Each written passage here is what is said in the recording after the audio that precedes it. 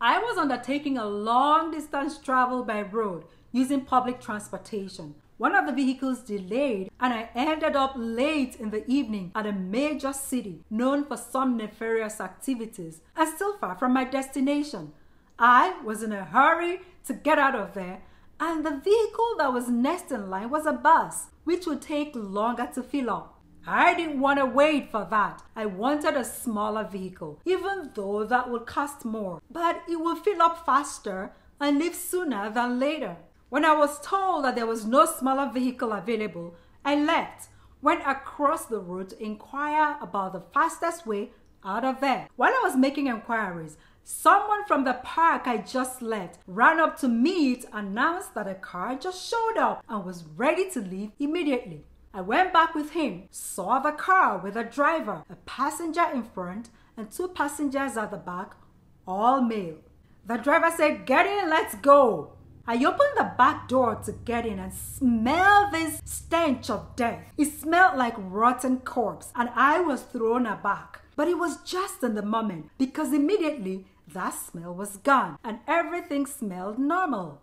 The passenger by the door that I opened, instead of sliding into the middle seat, got out and asked me to get in and sit in the middle. Since he came in before me, I would rather sit by the door. It felt weird. A thought crossed my mind not to get in, but I wondered what will these people think of me if I just bail. As I was getting into the car, I saw a vision of a corpse. It just flashed past my eyes and was gone as soon as it appeared. Now I was scared. I was in this car with 4 men on a long journey in darkness. Something was not right. Why was I worrying about what men who don't care about me will make of me, changing my mind to not continue on that journey with them?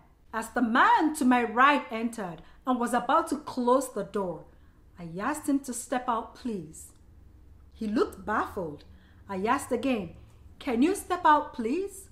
He looked dazed, like the rest of the guys, but I looked at their faces one after the other, and it suddenly dawned that I didn't want to be alone, driving through the dark with this man. The guy by the door stepped out, and I got out, told them I wasn't going anymore, and stepped away.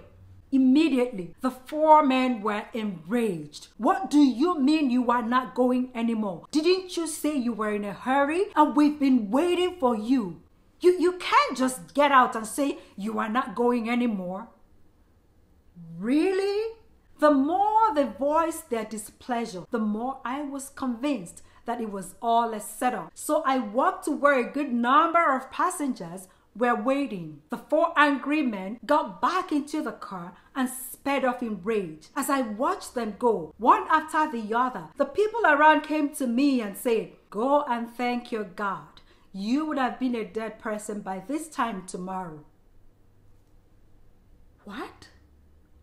They all knew. They all watched me get into that car and said nothing. "How could you not have warned me?" I asked. "It's not our business. Everybody minds their business here," they said. I was shaking from head to toe. I couldn't get out of that place fast enough. Someone helped me to where I could get the right vehicle, and even after I boarded one, I was watching everyone inside with suspicion to see if there was any silent communication among them. This is one case where I know that God was determined to save me by every means he could employ.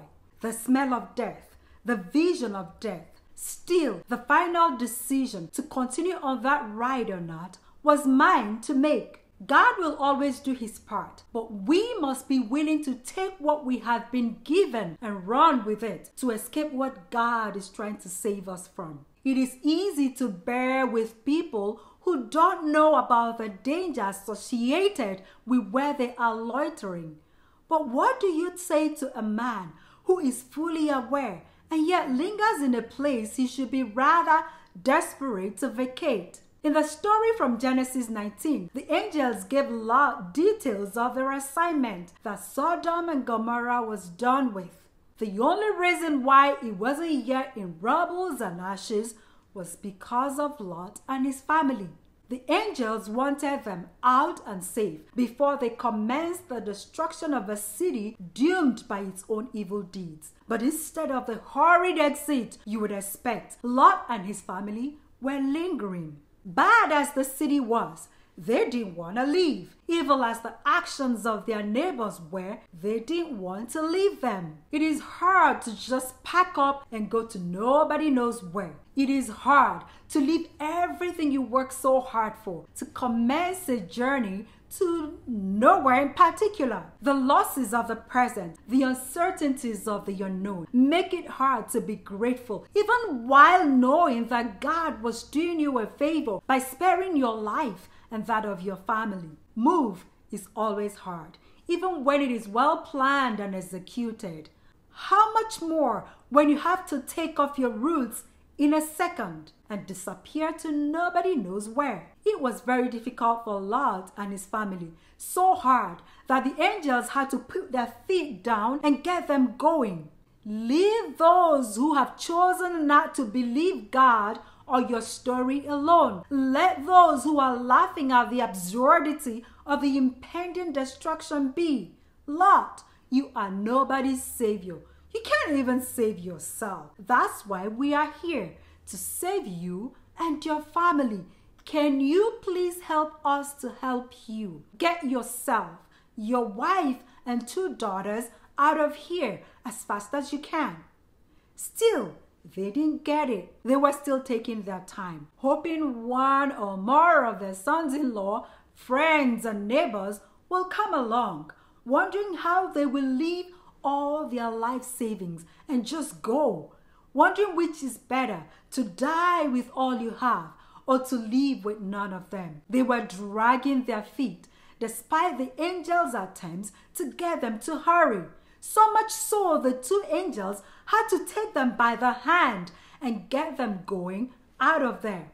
The angels were on assignment, and it not only had to be done, it must be done right and timely. Get your journal, please. Look around you. Where are you lingering? What are you lingering on? Who are you lingering around? Who are you lingering about with? And why are you lingering? Sometimes some people are caught in the destruction that was meant for others because they were lingering in the wrong place at the wrong time. Even after God had warned them severally, like the fly that follows the corpse to the grave, refusal to listen and to heed instructions have sentenced some to untimely grave. But for the mercies of God, some of us will not be here today because we have played with fire and danced with danger, sometimes unaware, and some others fully aware and just careless. But for the mercies of God, Lot and his family would have been taken along in that city-wide destruction. But because the mercy of God toward him was so great, and also because of his connection to Abraham, the angels restrained themselves as they constrained Lot and his family to leave danger behind and escape to safety. God was compelling them to get saved. Oh, the mercies and the love of our God. Get your journal again, please. Can you look back on your journey so far and recall where the mercies of God have shown up and saved you from what could have taken you down or out? How did it feel when you eventually realized what you have been saved from? Scripture says obedience is better than sacrifice. Just like disobedience has cost the lives of many, despite God's moves to spare them, our obedience can be a lifesaver also, not only for our lives, but that of others connected to us. How can you work on your obedience to God? I want to live sensitive to the leading of the Holy Spirit. I want to live obedient to God's directives, because you never know the one that makes and mars the deal. We just don't know. And sometimes we don't realize until it is too late how our response affects us and those around us. It is not enough to say we love God. The Bible says if you know these things, blessed are you if you do them. Those who are willing and obedient are saved from what takes out others, and they live to enjoy the good of the land. In fact, His word says, if you love me, you will keep my commandments. Jesus said, you are my friends if you obey me. In Deuteronomy it says, you shall walk in all the way the Lord your God has commanded you, that you may live, and that it may go well with you, and that you may live long in the land that you shall possess. In Psalms 119:60, David said, I hasten and do not delay to keep your commandments. John stated that whoever keeps his commandments abides in God, and God in him. And by this we know that he abides in us, by the Holy Spirit whom he has given us.